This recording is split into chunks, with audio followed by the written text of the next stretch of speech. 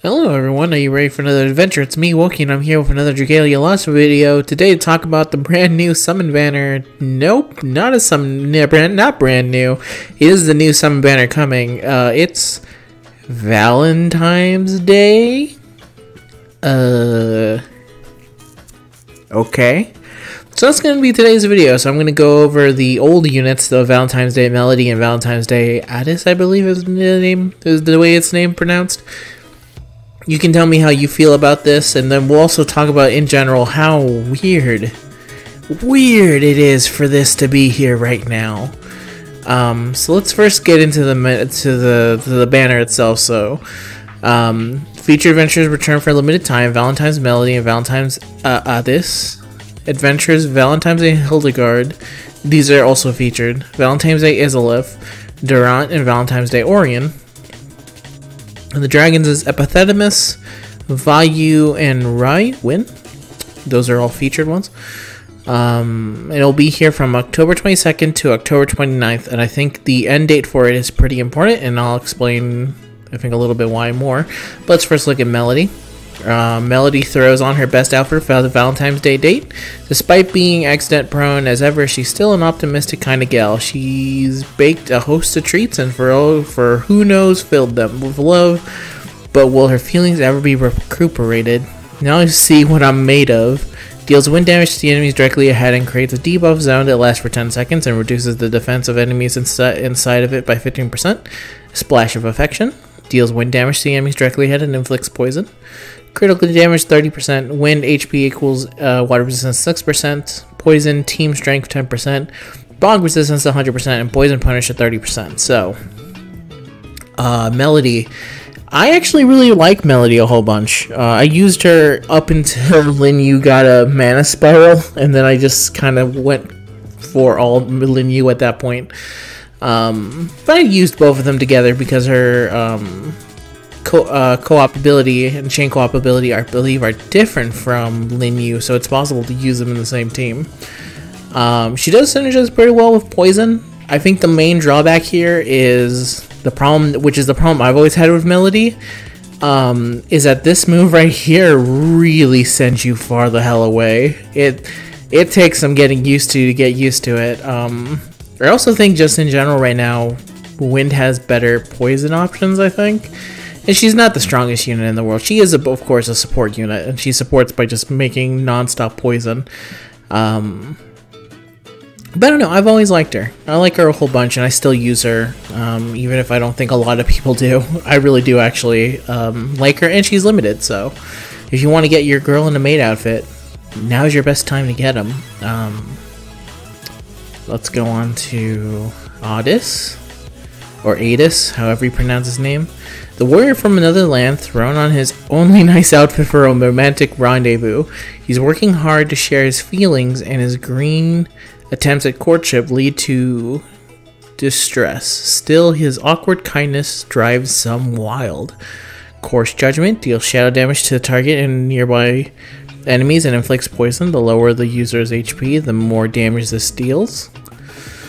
The user's HP is less than 30% of their max HP when using the skill. Grants all teammates a one-use shield that will nullify damage less than 30% of the user's maximum HP. If the user's HP is above or equal to 30% of their max HP, when using this skill, reduces their HP to 20% of max HP and grants them a one-use divergent shield that nullifies damage less than 80% of the user's maximum HP. Divergent shields are get stacked with ordinary shields.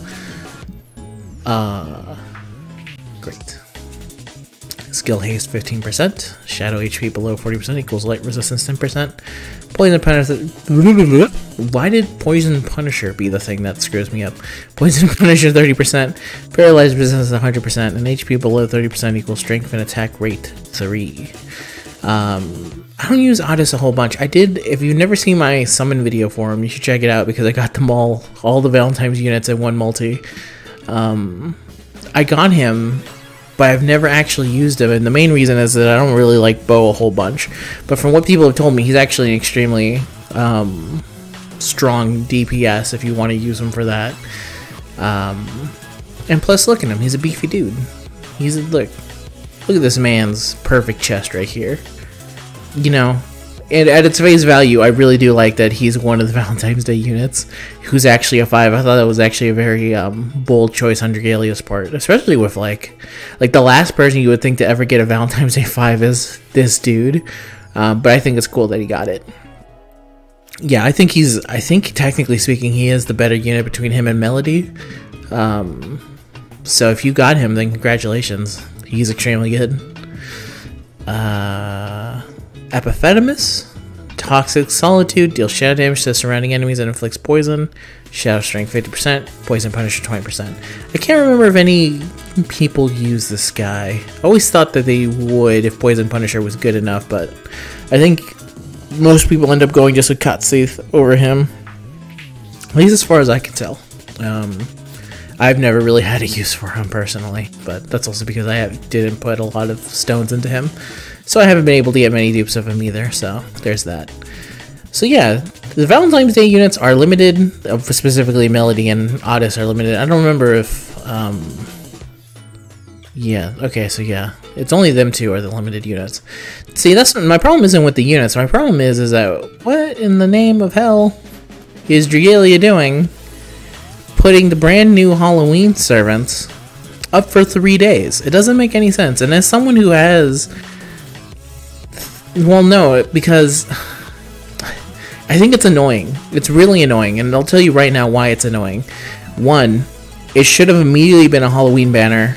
Even if a Halloween banner shows up later, that doesn't matter. A Halloween banner should have been the next thing, not a Valentine's Day one, because currently we're celebrating Halloween, and I guess if they want to technically have it closer to Halloween, then I guess the perfect time is after this banner ends. But I don't know, man. It feels really weird and kind of a dick move to put the limited units up for only 3 days. It's okay if it's a gala unit, because, you know, it's a gala unit. They're super good, and that's usually what we expect from them. But for Halloween, that's just insane. Halloween units don't show up very often through the year.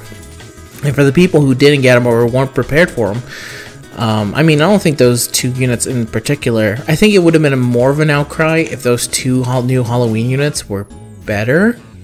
But they are still extremely, like, likable characters. I still think there's a thing of, like, well, yeah, they're not the greatest, but it still sucks because those are characters... Like, people love Melsa and people like Akasha, so for the people who didn't get them... You know, they might have been waiting for a single featured raid because it's easier to get units on a non-gala banner compared to a gala banner, because gala banners, I forget, Lerp explained it to me, but basically it's easier to pull a featured unit when it's not gala banner, because when it is gala banner, you're more likely to get more units in general. But I don't know. It's really weird. The timing of this is weird. But the other thing I was going to say is that even if, okay, say someone like me, you know, and this is something that this is a problem that I only have because I'm a long-time player and I wanted to get the units when they came out. But these past couple banners, specifically the Stirring Shadows and the Valentine's Day ones, I literally have no use for them. I have all the units on it. And the only ones I was missing was Halloween, the Martimus, which is a Halloween unit. I would have liked more chances, personally, of trying to get that dragon that I'm missing, even if it was an extremely low chance on a Halloween banner, over units that I already had. I don't know. I think, again, this is specifically a problem that was only coming to me as someone who doesn't need anything for the Valentine's Day banner. For people who need Valentine's Day Melody and Addis, this is going to be great for them, because they get to get them before having to wait for February, because who knows if the world's going to last till February. But I still think it's just bizarre. Just the entire planning of Halloween has been not good. I don't know if they just don't want to keep it, like, I don't know if they don't want to keep Halloween I just don't get it. Well, the main thing I was trying to think of was, like, is maybe someone, you know, because of the Corona stuff, they have to start making more plays to make more money, and so they don't want to give free multis for Halloween because they know people would potentially spend for Halloween over something like a rerun of Valentine's Day, especially with which is, I think, the end of the the song stopped because my internet died. I'll start over. I don't know, it feels weird. But my main thing was, like, the idea is that someone said, like, well, we can't give them Halloween for free longer than 3 days because, you know, we could make money off of Halloween. So let's just give them Valentine's Day. And at the end of Valentine's Day, because at the end of Valentine's Day, I can't remember if it's the 29th or the 27th, but that's the end of the free multis. And so at the end of the free multis, they could bring back Halloween, and then they could get a sizable chunk of people to maybe spend on Halloween. If it's like, well, now it's my last chance, I don't know if I'm going to get them, I can, you know, maybe spend some cash to make sure I get them now that I don't know when they're going to be coming back or something. That's just speculation on my part. I do know, I think the Dragalia devs have said in the past that they have in some ways been impacted by Corona, but they've tried to not make it affect the game that they've released, which I think they're making. I don't know if they're doing a 100% good job on that, just because we still do get new events.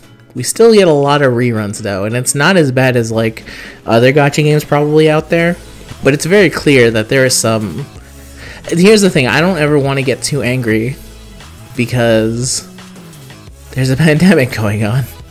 So the last thing that I need to really, I really don't have it in me, and I really just don't have it in me to be mad at people who are potentially being compromised by Corona. At the same time, if you're someone who's playing the game, though, that doesn't matter. What matters is what you currently have. It doesn't matter how many excuses people can give you. What matters is what's in the game.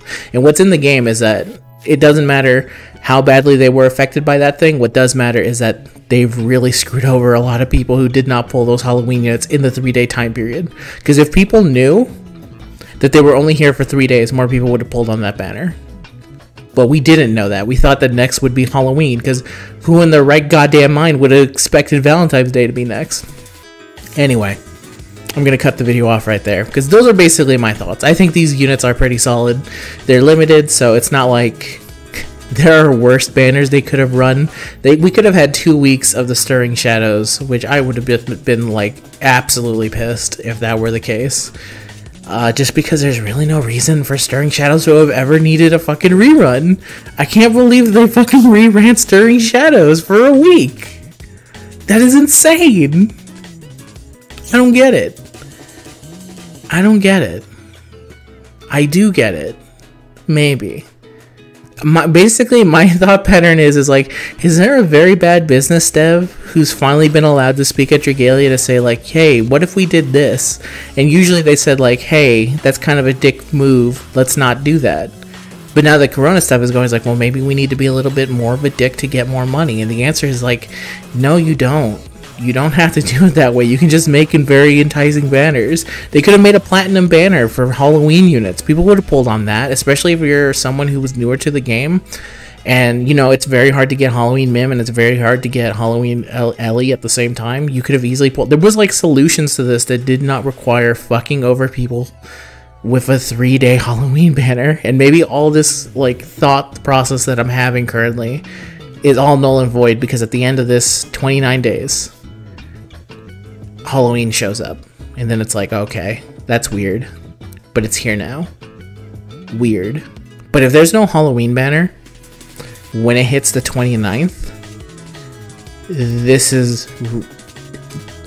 there's no easy way to say it other than they have colossally fucked up bad. There's no like defending it.